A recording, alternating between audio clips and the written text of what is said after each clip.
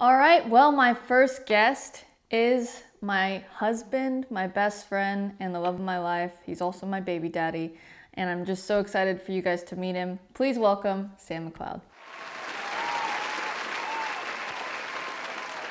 Hi, babe.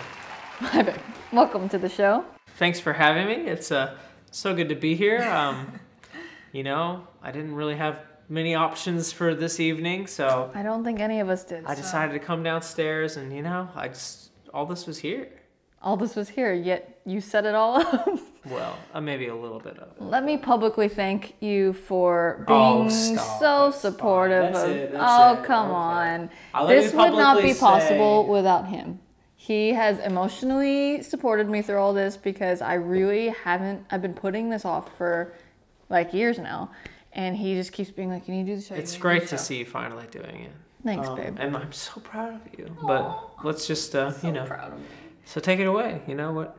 What am I doing? Okay, well, you just moved back, right? Yeah, you did too. Yeah, we did. We moved. Me and you. Right. You and I.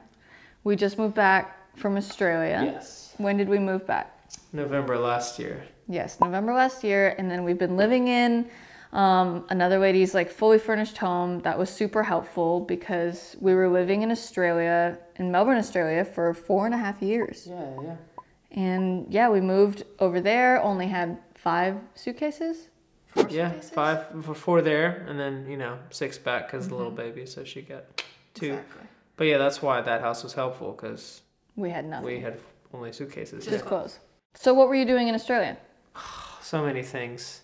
I guess when we moved over there, we didn't do much at all. But then we got to start this lovely little school with the wonderful Gary and Sarah Morgan. Shout out to you guys. And those cups are clearly empty. Right. Did that, pretty much the whole time. Actually, yeah, definitely the whole time we're there, besides the starting of it all. And that first year where we just worked at a cafe. Great cafe. Great cafe, wonderful. And then he did a bunch of youth pastoring stuff, music stuff, worship stuff, admin stuff, like just kind of like a ton of different church ministry things. Started a young adults thing called Atlas, which was like the monthly gathering of everybody that believed in Jesus but may not have believed everything else that we all believed in, and decided to worship together just because we all think Jesus is dope. So did a bunch of that. Jesus is dope. So let's say, what are your 3 favorite things about your time in Australia? 3? About my time there. Yeah. I loved all of the ports and like looking out into the ocean. So ocean, number 1. Number 2, rest. They rest so well. I mean, you got a holiday for the holiday that you just had to recover. And a holiday for a horse race. Yeah, horse racing is a holiday. So yeah, holidays, number 2. Number 3. And the fact that they close everything down at like 4. Yeah, right? The rest thing. Yeah, it's just like the country just does rest really well. Right. So good on you, Australia. That's it. So that's number 2, rest. Number 3 would have to be healthcare.